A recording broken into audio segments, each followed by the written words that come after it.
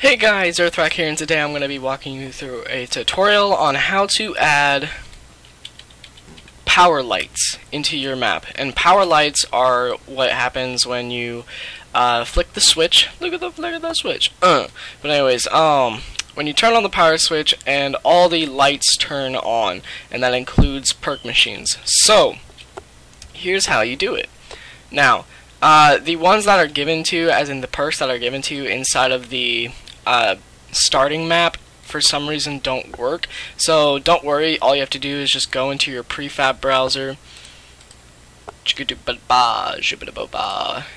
browser, and then you can just type in your perks. So like for instance revive, you have vending underscore revive underscore struct, and I'm going to do perks first. So anyways, what you're going to be doing, let me go into F7. You're going to break apart the prefab. You're going to click all its individual lights. Okay? Bibbidi bobbidi boo. Yeah. And what you're going to do is you're going to go into the entity info, and you're going to go down to where it's the lighting states. You need to put lighting state 1 true and then all the others false, but there should be nothing in general. And what that will do is that'll activate the lights. Right now I'm in lighting state 2. And here's lighting state 1. See how they are now working. You probably won't be able to see it right here, but they are working in game, so do not worry about that, my good old shappity baps. So how do we actually make a lighting state? Well, that's actually very easy. What you need to do is you need to go all the way up to your sunbox, which you can tell when everything gets kind of hard to see, or you can click this jibbity bobbity boo.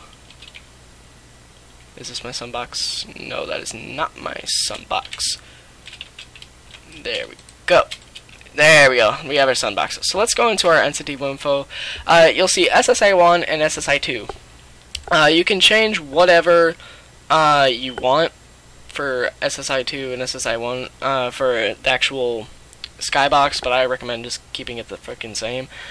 Now, that's how you actually create another light stage, just giving it another skybox, and then you'll be able to sift through your lighting states within the radiant stuff.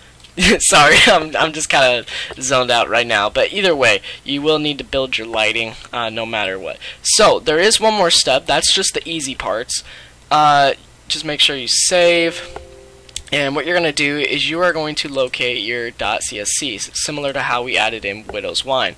So you go to your Black Ops 3 directory, you go to user maps, your map, scripts, ZM, and then your .gsc of your map. You're going to open it with Notepad or whatever you want. These codes are going to be down in the description, and there is a tutorial on UGX. Well, not a full tutorial, but just the coding was on a UGX forum, and that was a main help to actually get this working, because I did not know the scripting part. But either way, here's what you need to add. You need to add thread init power right underneath ZM user map main. And then what you're going to do is you're going to go all the way down to here. So let me just copy this and delete it for a second. You are going to go all the way down to here. You're going to push enter. You're going to paste that code in. I'm going to put another enter in it just to make things a little bit more organized. Okay. And right here where it says set underscore lighting underscore state, leave it at 3. If you want to mess around with it, you can. But what that is it's kind of broken inside of the mod tools right now, but this is actually lighting state 2. And when you turn the power on, it's going to go to lighting state 1. So that is how you get it working, guys. All you need to do is do all the 3 compilings and all that poop, and I am going to show you that it is working by loading up my map and showing you how all the lights are off. And the thing is, this can work with models that emit light. I've done that with the models. All you need to do is mark their lighting states, because they will have lighting state options. So you can do a lot with this, honestly. So let's load this up. Let's get on in here with our schnibbity bobbity boos. Also, I think I'm the only tutorial out there that actually covers this in depth on how to set it up.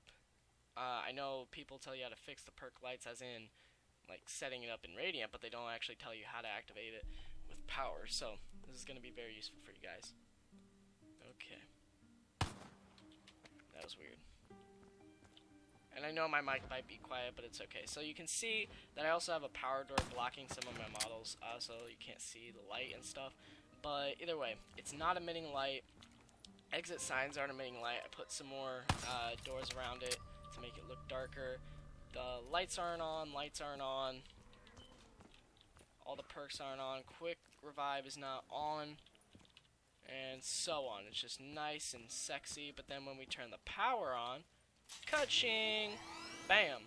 The lights turn on. Hallelujah! We've got the lights in here, and it's just like, whoa, bro. Yeah. So let's go ahead and kill these mofos. And we'll show off the other bathroom as well. And there we go. And Perk Revive's lights are active, which is nice. I'll still have to mess around with its lights and position them to how I like. But everything is working, guys. So if this tutorial helped you, please give it a thumbs up. Please subscribe if you want to see more tutorials and further updates with Decay. This is not the update. I've actually deleted the further update and saved it as a prefab, so you can't see what I want you guys to see. But trust me, I have a lot done. I'll show you guys later tonight. I have a crap ton. I just need to fix this bear. That's it. So I will see you guys in the next video. Hope you guys enjoyed. Have a nice day.